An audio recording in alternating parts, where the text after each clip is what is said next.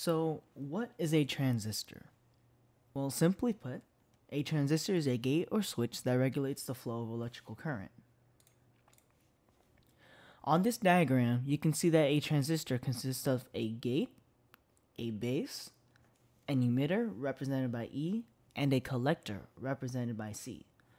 When a small voltage, let's say 7 volts or 0.7 volts, is applied to the gate, current is allowed to flow through the transistor. This is the one state, and the direction depends on the doping of the transistor, which we will get into later. When no voltage is applied to the gate, no current can flow through the transistor. This is the zero state.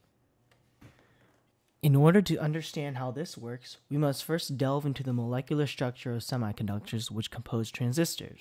This primary semiconductor, silicon, is an element consisting of 14 protons and neutrons, 14 of each, in its nucleus and 14 electrons orbiting it. Of these 14 electrons, 4 electrons exist in the outermost shell. These are called valence electrons. When silicon bonds with itself, as in the diagram on the left, these 4 valence electrons form a tetrahedral crystal lattice among the other silicon atoms, much like carbon. This tetrahedral bond is very stable, and it is the reason why silicon does not conduct electricity well on its own, as there are no free electrons to move around the crystal lattice. To remedy this, silicon is modified in a process called doping, in which other elements are introduced to the crystal lattice. There are 2 types of doping, p-doping and n-doping. P-doped silicon has an element with 3 valence electrons, such as boron, interspersed throughout the lattice. This creates holes, like this, that can either move or have electrons fill them. These holes are positively charged compared to electrons, and which are negatively charged, hence the P. Keep in mind, however, that the overall charge of the crystal lattice is neutral, as the number of protons is equal to the number of electrons. Similarly, n-doped silicon has an element with 5 electrons, such as phosphorus, interspersed throughout the lattice.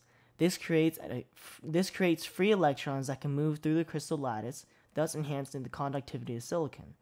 Again, while the N stands for negatively charged, the charge as a whole is neutral. So how does doping allow a transistor to function?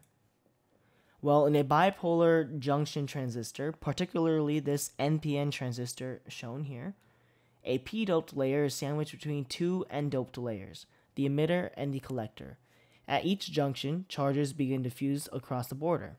This creates what is called a depletion layer, which acts as a barrier and prevents the flow of electrons across from the emitter to the collector.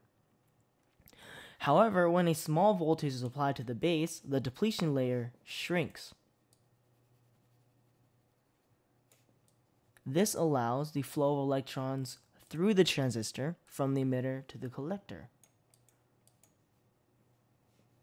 Keep in mind that this is electron flow. So in an NPN transistor, electrons flow from the emitter to the collector, while conventional current flows from the collector to the emitter. This is inverted when we are talking about a PNP transistor.